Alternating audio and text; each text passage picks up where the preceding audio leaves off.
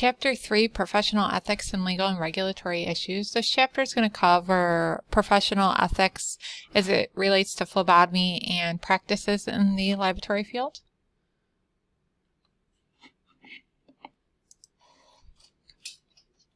These are just chapter learning objectives that you can review on your own.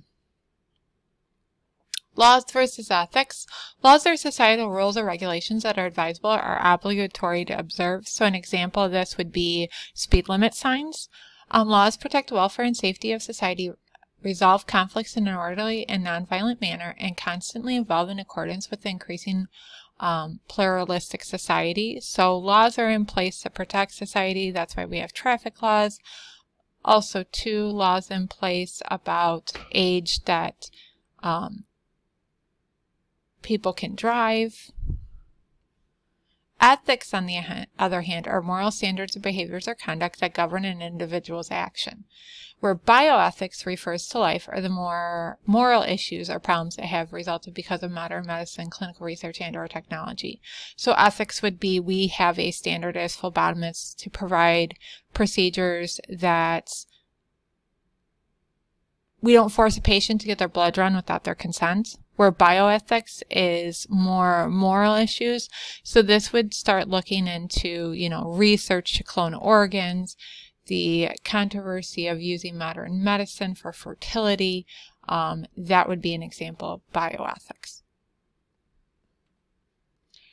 There's the ethics check. As healthcare providers, is this legal? Does it comply with institutional policy? Does it foster a win-win situation with the patient, supervisor, or other individuals? How would I feel about myself if I read about this decision in the newspaper, and how would my family feel? These are questions that we would ask ourselves to kind of determine whether we're going to get a win-win situation out of this. Forcing a patient to get their blood drawn against their will would be not a win-win. Can I live with myself after making this decision, and is it right? We have an obligation as healthcare providers to do no harm. So those are things we got to take into consideration. Patients' rights. All members of the healthcare team recognize that their first responsibility is of their patient's health, safety, and personal dignity. This is where we provide privacy and also adhering to HIPAA, not talking about patients outside of their immediate care with the people that are responsible for it. The American Hospital Association, AHA, Patient's Bill of Rights, is titled Patient Care Partnership. The Patient's Bill of Rights is right to treatment, key elements including quality health care, clean health care environment, patient's role in his or her own care, privacy rights, and availability of assistance when leaving the hospital or billing issues. So for example, a patient that had a hip replacement might need assistance when leaving the hospital to determine how many stairs they have to go up, what type of therapy. Could the therapy be delivered in their home? Could they offer phlebotomy in their home because the patient can't come to the hospital?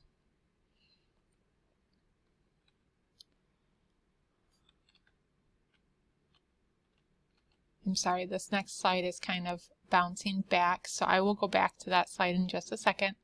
There's 3 types of branches of the government. The legislative branch, written laws, are called statutes and are made at the federal, state, and county levels. Executive branch makes the administrative laws. And then the judicial branch establishes case law based on legal cases from the lower level judicial branches. I'm going to go ahead and kind of go back to that slide that we missed, which is the National Patient Safety Goals, the NPSGs. This identifies patients correctly, improves safe staff communication, and prevents infection. This is where we have that kind of 3-step of patient identification, making sure that we ID our patient at all times. We'll go back to our slideshow here. Basic legal principles. The laws governing medicine and medical ethics complement and overlap one another. Healthcare consumers and patients have become more aware, more critical, and much more willing to sue anyone that their lawyer believes has been at fault, including healthcare workers who are collecting blood specimens. An example of a phlebotomy-related lawsuit would be the technician draws in the basilic vein with a 21-gauge needle, starts probing or manipulating the needle in the arm, and ultimately hits a nerve or hits the artery, that could be grounds for the patient to not only sue the hospital but also the technician. Negligence is a violation of duty to exercise reasonable skill and care in performing a task. So, for example, negligence on a phlebotomist end would be, we realized that when we went into the patient's room, they have bed rails on the inpatient beds, and our exercise reasonable skill and care in performing our tasks. Violation of this would be if we forgot to put those bed rails back up, or we had a patient tell us, I have a mastectomy on my right arm, and we ignored that fact and drew that arm anyways. The following factors must be considered in alleged negligence case: duty, which is basically we have a obligation to the patient to perform our duties within a skillful practice; breach of duty, somehow that practice was violated; and foreseeability. For example, I will use the last example I provided with using the basilic vein. So in our job as a phlebotomist, we have 3 veins we can use. Our duty is to choose the less risky one. Breach of duty would be we go ahead and we draw that basilic vein and probe around in the arm. And foreseeability, we know an artery and nerve sit underneath it, so we can foresee that there could be potential damage, and we go and do so anyways. Proximate causation, injury or harm and damages. Proximate causation, as your book talks about, is that we realize that there is a cause to our actions. Injury or harm, so for the example I provided, you actually could cause a patient to lose feeling in that arm, and damages would be if the patient were to lose capability in that arm, they could sue for damages because they couldn't work or perform their job skills as needed. Malpractice is an improper, unskillful care of a patient by a member of the healthcare team, and any professional misconduct or unreasonable lack of skill. So, for example, if a physician performed a surgery and the surgery was supposed to be on the right arm and they performed it on the left, that could be malpractice. They had an obligation to do their job correctly, and due to unreasonable lack of skill, they did not.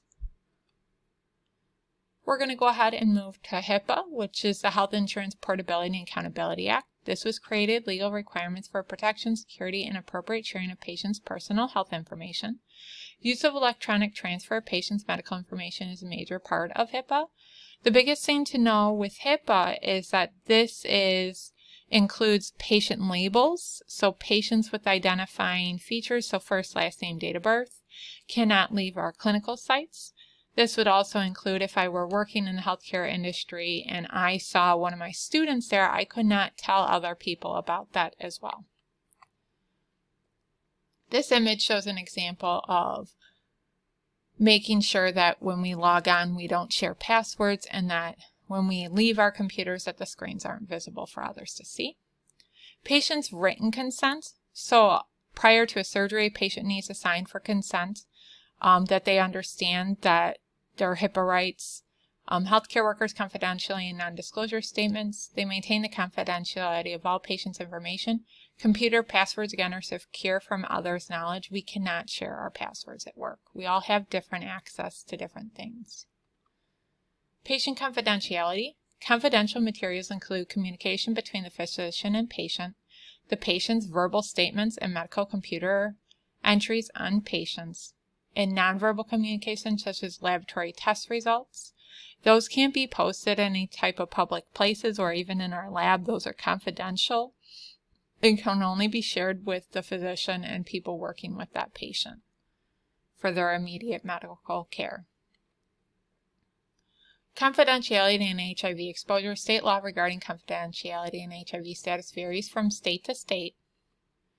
If exposure to blood occurs through a needle stick, lancet, or another means, the home healthcare worker needs to be certain of obtaining the patient's HIV status and other potentially infectious disease to ensure proper immediate and long-term self-protective procedural steps can be taken. This is generally done within 24 hours of the injury.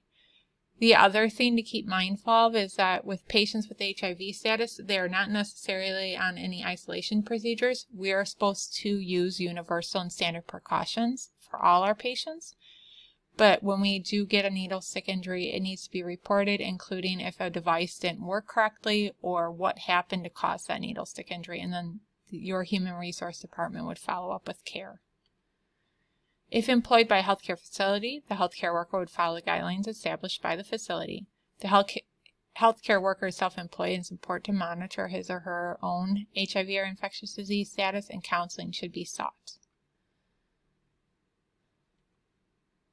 Standard of care.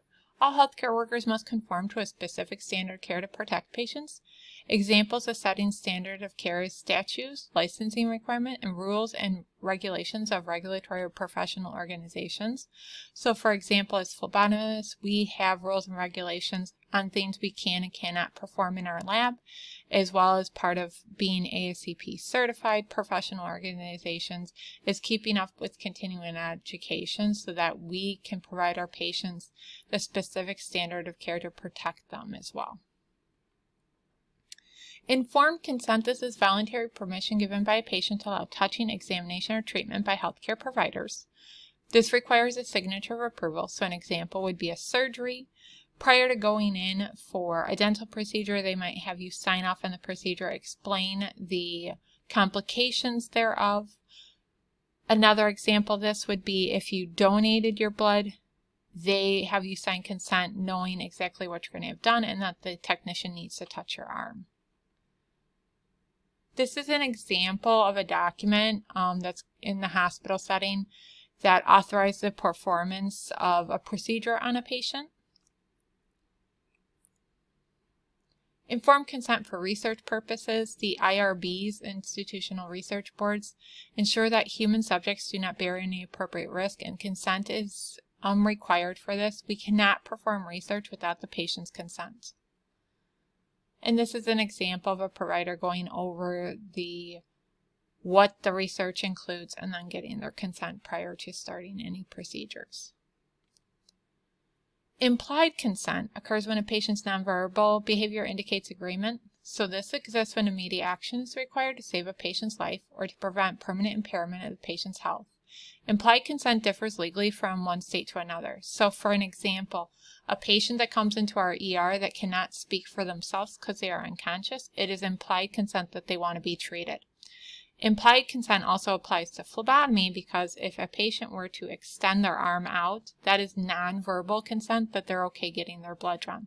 We also confirm this by stating who we are and also asking them if we can, is it okay if I draw your blood today? That's implied consent as well, getting verbal consent from them that we can perform the procedure. Statute of limitations, a law that defines how soon after an injury due to malpractice a plaintiff must file the lawsuit or forever be barred from doing so. Generally, it's about 7 years. This just is a courtroom proceeding. Legal claims and defense. Steps in malpractice lawsuit, there's discovery. So this is where they get their evidence. Deposition, this might be of healthcare workers, experts in the field. Witnesses. Expert witness. An expert witness may assist a plaintiff in proving wrongful act of a defendant or may assist the defendant in refuting such evidence. A great example of this, the Netflix special Making a Murderer, they provided an expert witness that followed up, was the EDTA tube that they suspected tampered with. So it was great to see something in the phlebotomy field in a kind of expert witness highlights. Evidence, complete, relevant, and important. Examples include vacuum tube holders and tubes if they were part of the incident in the Joint Commission standards and phlebotomy safety devices. Please see textbook 3.1 in your textbook for more detailed references to this. Respondent superior. Let the master answer. This is legal doctrine that holds the employers responsible for the act of their employees within the scope of employment relationship. Indemnification is the compensation for financial loss suffered by the Employees Act. This concludes part 1 of chapter 3. Please view part 2 of chapter 3 to continue with this PowerPoint slideshow.